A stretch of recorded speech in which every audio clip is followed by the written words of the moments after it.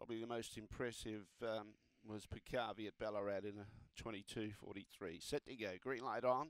Away, beginning fast was Wilcott. There's a favourite, Mo Slater, keeping wide, and it's charging up the challenge now and goes up to go to the lead and got clear by a length and a half, 2-3 lengths now. Trying hard was Bourdain, then Pippa's Charm behind those. Well back was Prince Connor and Corion Chloe, but off and gone is Mo Slater, and they've got the cash. Second, Bourdain. Third, I think Pippa's Charm just in front of Prince Connor, behind those Wilcott, and Corion Chloe was never in it at any stage, and the run here was around 1971.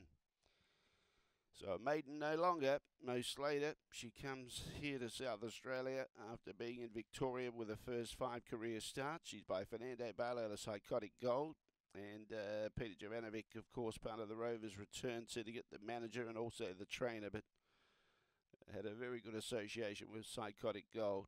And Mo Slater just kept wide and then took control a long way from home. 8274, 8274, the judges' numbers after race 2 on the program. Again, Bourdain has run quite well after being not super fast away.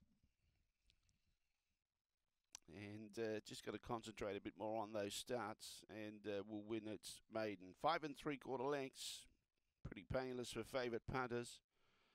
Had that perfect draw to keep wide, took control, went straight past Wilcott, who began well, but then it got tired.